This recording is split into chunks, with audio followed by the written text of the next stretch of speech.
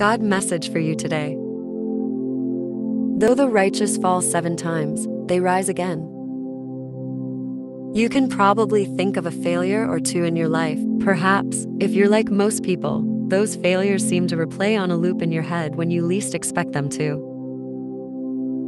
Despite what the world, the voice inside your head, or the enemy himself may tell you, failure is not an entirely bad thing, really.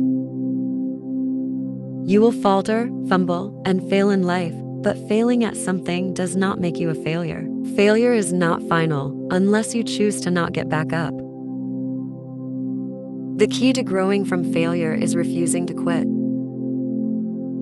The same goes for your life of unshakable faith. It's not so much about what you accomplish for God, but that you are becoming more like Jesus.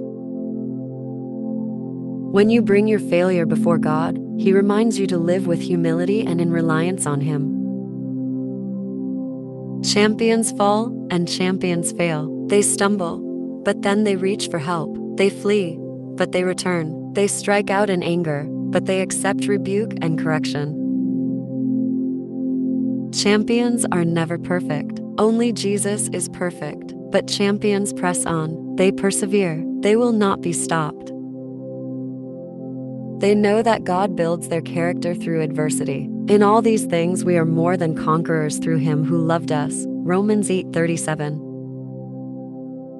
Lord, I'll gladly take the scrapes and bruises if they mean I'm closer to victory in You. Thank You, trustworthy God, for using my failures for my good and Your glory.